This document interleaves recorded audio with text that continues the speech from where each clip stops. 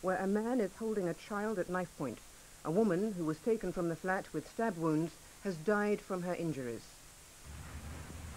The murder and subsequent siege arose from a domestic dispute. Neighbours said a man pushed his way into the third-floor flat, demanding to see a woman believed to be his wife. During an argument, the owner of the flat, a young woman known as Jackie, was stabbed. She was taken to hospital but died of her injuries. The man, armed with a carving knife, is holding a 4-year-old girl, Carleen, as hostage. Another child was earlier brought out through a window by police during the disturbance. Armed officers took up vantage points, but police have been trying to end the siege without further bloodshed. Gary Lloyd reporting. The annual swimming race in the Serpentine at Hyde Park in London has gone ahead in the comparatively mild weather. The organisers call it the only official sporting event in London on Christmas Day. It was the 121st time that swimmers have gathered for a festive plunge, and this year more than 50 people completed the 100 yards race. Our late news is at 10 to 10. Now over to Bill Giles and the weather. Thanks very much. Well, there'll be plenty more water around, I think, in the south as this low trundles its way up the channel. It'll be to the east of us later on tomorrow, though, and that means we'll be pulling in these northerly winds. So over the next 2 or 3 days, becoming very much colder, and there will be some snow in the air. Well, there's a little bit of snow around tonight, but only over the hills down as far as northern parts of England. Further south, a lot of heavy showers, though rain, sleet, or rather hail and thunder around, and I think a good number of them continuing right the way through the nighttime period there. A pretty cold night in the far north, as you can see, with a touch of frost and some strong winds too. Now in Scotland, a brighter day tomorrow with some sunshine, but a cold one with snow showers, especially on the eastern side. And that brighter weather coming down into northern England as we go through the day, but a little bit of sleet and snow turning on the hills further south. Right down in the south, another day much as today, a cloudy day with a lot of heavy showers around, some hail and thunder mixed in them once more. Temperatures a little lower than they have been today, I think, but nonetheless still quite cold. That's it. Bye-bye. Well, this is it. I've finally arrived at the Carrington Mansion, home of the Denver dynasty. They're all going to be here for Christmas night. That's Blake and Crystal, old Dominique and Amanda, Jeff and Dex, and many, many more. And they're keeping a place for me and you. So join me for Christmas with the Carringtons, 10 o'clock, Christmas night.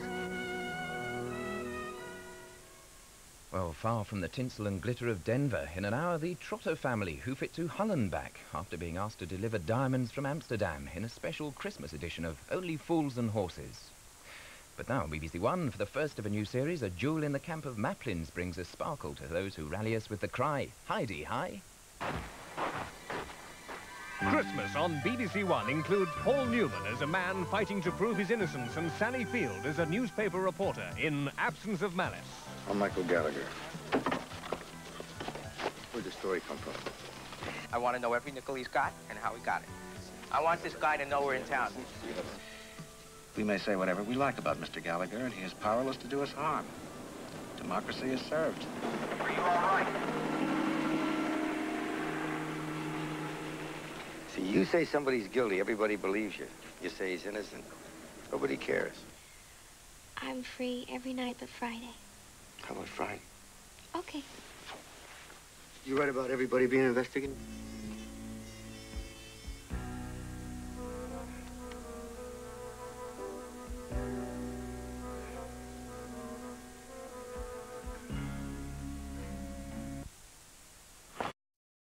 The man who invented the shoulder pads. This is it, I suppose. The crowning glory to a wonderful day. Like all wonderful days, it has to come to a close. So I suppose I'd better be on me weary way.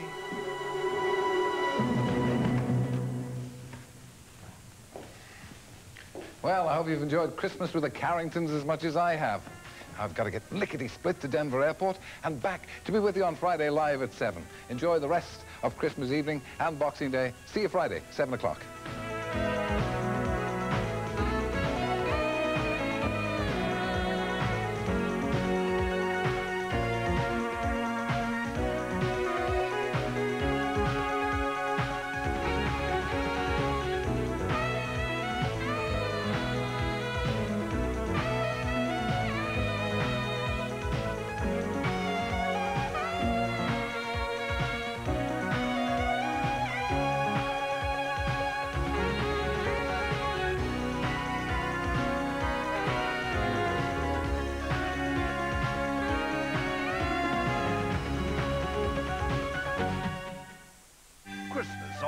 BBC One, and Barry Norman comes clean about that American creation, the soap opera. In Britain, we've long been accustomed to nighttime soaps, Dallas, Dynasty, Coronation Street, The EastEnders. But what we don't have is the daytime soap, running 1 hour a day, 5 days a week, every week. You're marrying a 22-year-old virgin.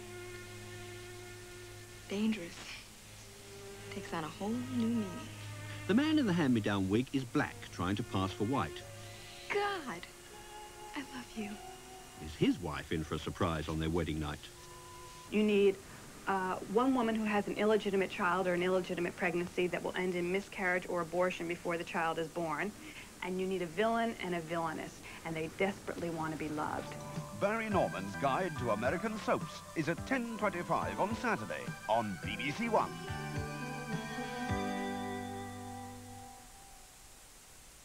We've a film to round off Christmas evening on BBC One in which the pace, pressures and power of the press come to bear on Paul Newman and Sally Field.